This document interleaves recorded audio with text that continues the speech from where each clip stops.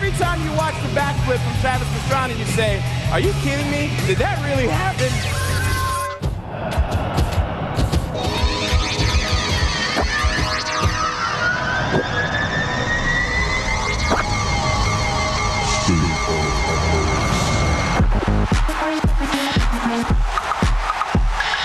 That shouldn't have worked.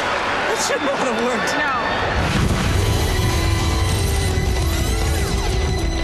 Well, guys, we've been hearing all these rumors that Travis is going to go for something huge. Body armor on, all signs point to a double. They are moving the super kicker for Travis Pastrana. He wants him 5 feet back and kicked up a foot. Travis Pastrana, his mom is standing about 100 feet from us, pacing back and forth. Every rider in the house is watching. The world is watching.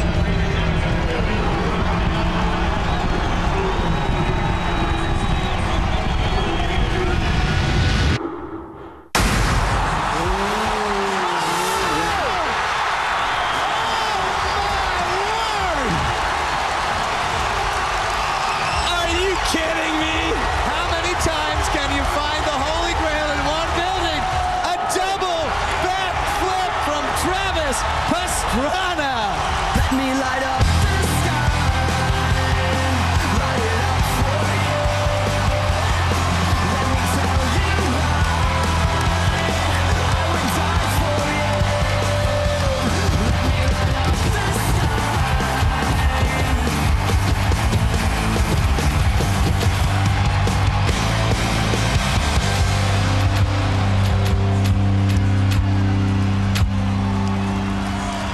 Travis Pastrana put a definitive stamp on this competition last year with that double backflip, but the question remains, how long will that stamp last? It's now a question that's up for debate. Double backflip, I hear people talking about it. No, I'm sure someone will step to it eventually. I don't really know if the risk to benefit factor is worth it. I'm pretty content with not trying it right now. It's not the end of that trick. There'll be somebody who decides they want to do it. So I just think it's just going to be some dude from out of the woods and just going for it. Just wants to come out and make a name for himself and ain't got nothing to lose. If Rocky rode a dirt bike, you'd probably find him in Michigan's Upper Peninsula, in the tiny and ironic town of Helps. And you'd probably call him Scott Murray. When Travis Pastrana did that double backflip and we were sitting there watching it, he pushed away the chair and he said, I wanted to be the first one to do that. Yeah! Yeah! I wanted to do a double backflip because I thought it'd be fun. With the X Games, now it's more along the lines of a necessity.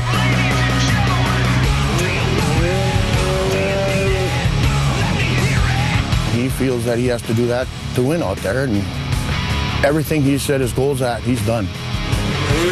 It's dangerous. I mean, the risk is phenomenal. There's a reason Travis doesn't want to do it again. For myself, it's an accomplishment thing. Being able to say that I've accomplished something that only a select few will ever accomplish.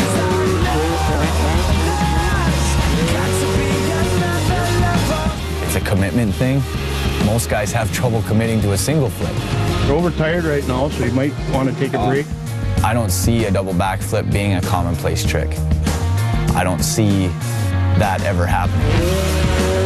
I don't think that anybody really has more to lose when it comes to a double backflip. You know, things are things, and whether you're Pastrana or whether you're me, you know, we're on separate ends of the scale here. Losing your life is not what anybody wants to do.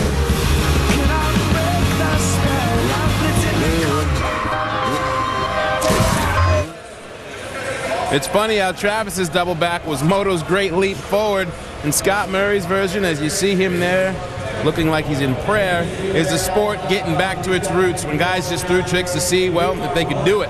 We will see how a packed Staples Center house affects this rookie from the backwoods of Michigan. The pressure time is on. Scott Murray has arrived. One backflip, double backflip in competition. has been landed by Travis Pastrana. Let's take a listen to what Scott has been thinking this week.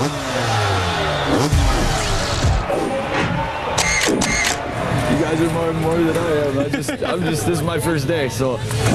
But different when you get here, huh? Oh my God, dude, this is ridiculous. I walked in the building and I was like, I want to go home now. Yeah, like it's happening. Yeah, can I just reverse this a couple of weeks here and then everybody's happy? All right, Scott Murray running the number 8. That was his dad's baseball number. He has relatively no sponsors. He has brought his own ramp, which he towed 2,400 miles from Michigan, from upstate Michigan. Never ridden in a competition before. We are standing up. Everybody in Staples Center is standing up. You should get off the couch and stand up right about now. Talk about the pressure cooker. Never been in a competition. Had to watch all these riders. Had to see all these people test. This has got to be a huge moment. He's leaning down on his bike right now. The pressure is just massive. We know he can make it. We know he has it. But can he land it on dirt on the biggest stage in the world? He's wearing dark sunglasses and an iPod. Here we go. He doesn't have the glasses on.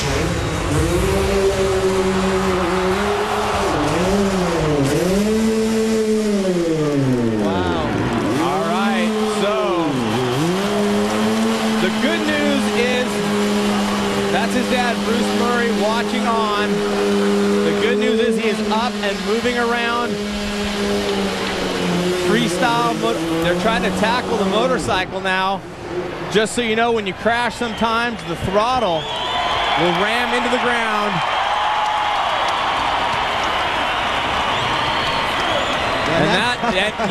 That's the guy that actually shot the video everyone has seen from the tree, screaming when Scott landed on the resi mat, and a much tougher landing when something goes wrong here to dirt. And as we had said, Scott Murray had never landed this trick to dirt. A lot of people were speculating coming in, including myself, that the pressure of being at the X Games, the people, the millions of people at home, it was going to be something that would be virtually impossible to overcome. But Scott has handled it all week, and to his credit, he went out, he threw his trick. It wasn't exactly perfect, but the good news is he got both rotations around. The bad news is if the rotations don't come around, the impact is going to be incredible. Oh, and he's on his feet. That's unbelievable. He made the second rotation, just came up a little short. We talked about that with Brian Deegan. When you hit the front wheel first, that can be a very, very sad way to end. But look at this. Scott Murray walking to the top of the hill. He's got one more chance to claim it tonight.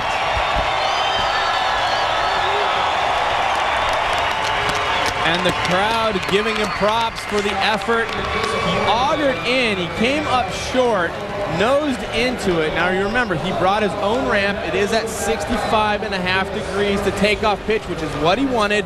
Tess, where did this go wrong? Well, I guess the question is, did he have enough speed when he came up and off the ramp? Look how slowly he approaches this ramp. Tries to get it all out of the bike. He's pulling hard and probably about a quarter turn too little. I think right here he twists just a little bit. You see the bars coming up a little sideways to him. It might have taken a little time off of his spin. You can see him. He's fully committed. He doesn't start to put his hand off the handlebars until the very last moment. What you see running into the ramp is carpet that he brought from Michigan. He likes the traction off the carpet. X Games is all about you being able to do your biggest trick and be as safe as possible. He wanted the carpet. He wanted his own ramp. They made ramp adjustments for Travis last year. No different for Scott Murray. And it's a common thing in Best Trick. We change things up. We allow you to bring some of your own equipment. But look at this. He just didn't get high enough. He didn't get enough pop off that ramp. And he kind of almost stalls out in the second rotation. You look at him here. He's coming straight down right here. Now after watching, the one thing I gotta tell everybody at home, if you haven't ridden a dirt bike, a lot of times when you crash it, here's the reaction from his pop. Dad Bruce thinking about running down there, but he also saw Scott get up right away, and there's Scott walking backstage, a 66 Man, I would have given him more than that just for trying. I mean, he got at least one decent backflip in, but you know, this is the big stage. That's what we're saying. So you've got to go big and you've got to stomp it. Guys, Scott Murray is with the medical team and he's getting checked out. He walked there, but he says there's something the matter with his shoulder. Now, I got to speak to him before he took off, and he was crying. He says he's very upset because he came here to nail the double backflip and land it, just like his idol, Travis Pastrana. And he's really upset because he doesn't think his bike is going to be able to do that again. He definitely wants to get back out there, but we will keep you updated on whether or not his bike is okay and he is okay. Well, I can tell you right now that he is not going to take his second run with a double backflip. His bike is completely trashed. His cable throttle is broke, his bars are bent, but most of all, his engine is now busted. When you keep a two-stroke wide open like it was out on the floor going around in circuits, it burned the pistons and he now doesn't even have a motor. So he is not going to take his second run, and I know we're all pretty bummed. And like I said, he wanted to get back out there.